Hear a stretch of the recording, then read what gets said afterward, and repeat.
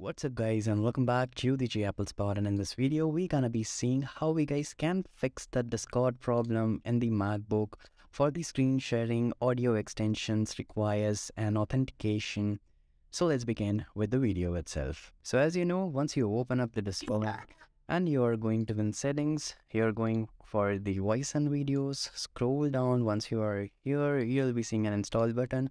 Once you're over here, you'll just enter in password and you'll be seeing the audio capture extension requires an authorization. And if you'll go in the settings and go in the privacy and security, scroll down and you'll be seeing nothing over here. So we'll be fixing this problem. So if you're facing this problem, that means if you're sharing a particular screen on the Discord, then it's unable to give the audio output for the user. So let's fix this problem. I have provided the links down in the description, and make sure you open that link only into the Safari. So here's the link, and you can purchase this thing or else you can just download this thing.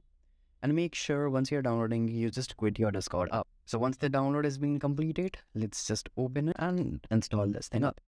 So once the installation has been complete, just open up your Discord.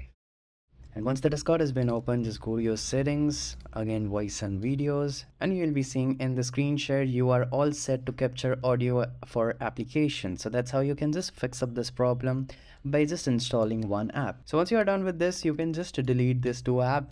There's no use of it. So that much for today. Thank you for watching my video. Please like and subscribe. Peace out.